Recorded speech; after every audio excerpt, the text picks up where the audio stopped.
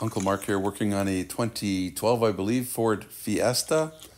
Trying to figure out how I'm going to make this new key fob work with the old one, since the key is not cut and I don't want to pay for programming. This actually belongs to a friend of ours, and she needs two keys, and as we mentioned, she was quoted about 700 bucks Canadian to do it.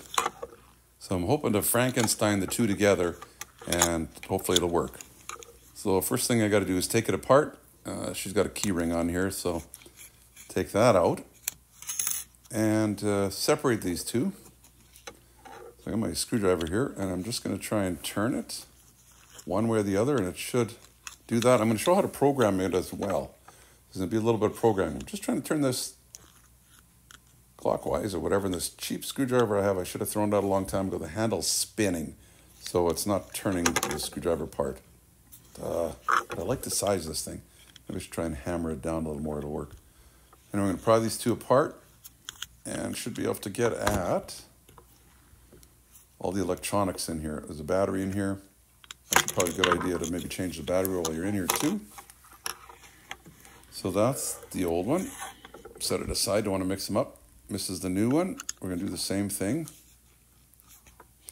Now there's a couple different programming things this needs. The key itself gets programmed, and then the functions on the remote.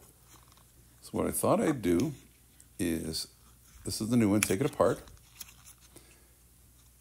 Easier said than done. It should come apart on the other side as well. There's the circuit board and the battery. This little pry as well, there we go. And this little piece here is actually the pellet that lets the car know that it is the right key. So I'm going to set that aside. All I want is basically these couple pieces. I'm going to do this same thing to the original key. Split it apart. And once I get it apart, it's very important we don't mix the two up, which I did before when I was looking at this. But so the bottom piece with the battery we're going to keep, and I don't know why I want to look at this other stuff here. I thought maybe we could use the original buttons, but not going to worry about it.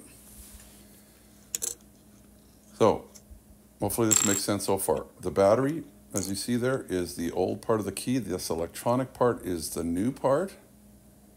The reason I'm using the old part with the batteries, because again, remember that little pellet is in there that tells the car this is the correct key, you can start. So I've used the circuit board from the new key, and I've used the top button part from the new key. Just got to set that in there properly. Trying to look through viewfinder, and that makes it a little tougher too. Line that all up. Wait till you see how much money we're going to save and how easy this was to do. Get that to click back together, and this one just happens to be roughly the same size as the factory. I was worried it wouldn't be, but it does click in there and it stays. So as you see, we've got new buttons. The old one there I'm just going to save for something. I don't know what I'm going to do with that. And we still have the old key part. So it'll turn in the ignition. For some reason I'm still fascinated with what's the old parts in here. Thought maybe we could use them for something as well, or use the factory Ford buttons, but it looks like it's a little different design, so set it aside. Anyway, here we are. So the actual cutout key part should work. What I've got here is, if you're ever testing one of these, I'll link this tester in the description. If you want to know if the buttons actually are sending a signal, this is what this is, a signal catcher tester. Press the button, it says 315 megahertz. That's for the US Canadian side, 315. And this bottom one too, they'll all say the same, but at least when you press them, you see it is sending a signal. Because the dealer said they didn't know if it was the key or if it was the receiver in the car. It's like, what are you telling me? And that pellet's in that side there, so. Easy enough. We know the buttons all put out a signal, just the car won't understand what the signal is. It's a handy little thing. I'll put a link in the description. It was not too much money.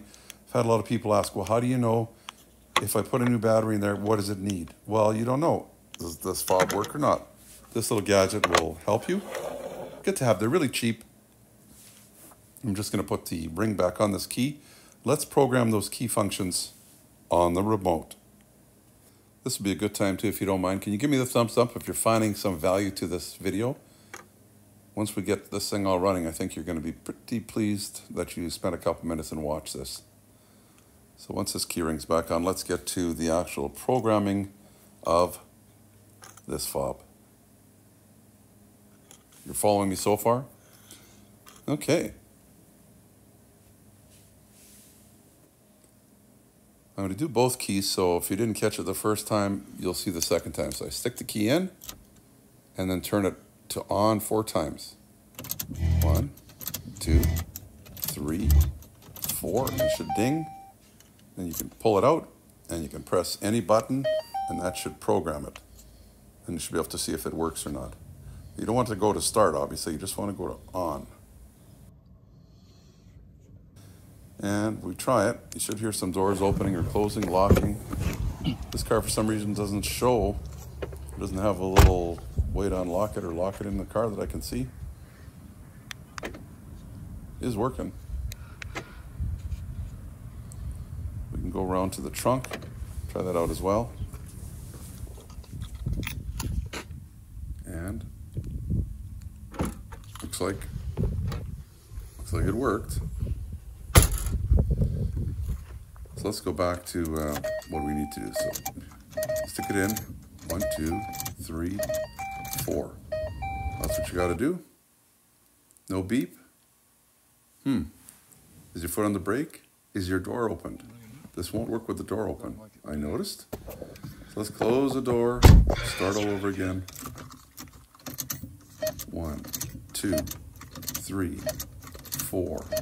And then pull it out. And press one button on there just once.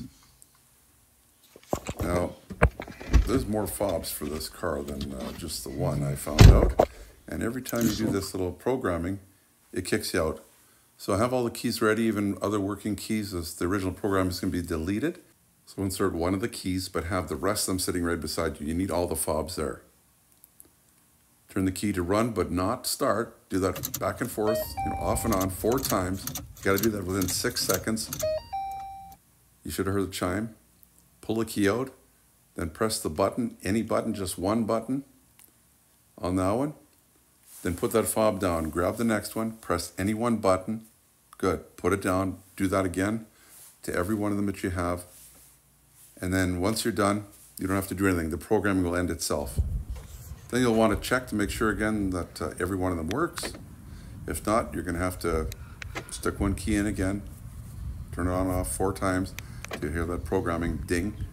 Then take the key out, press one fob, grab another one, press one of the buttons on the fob, stop, do it again.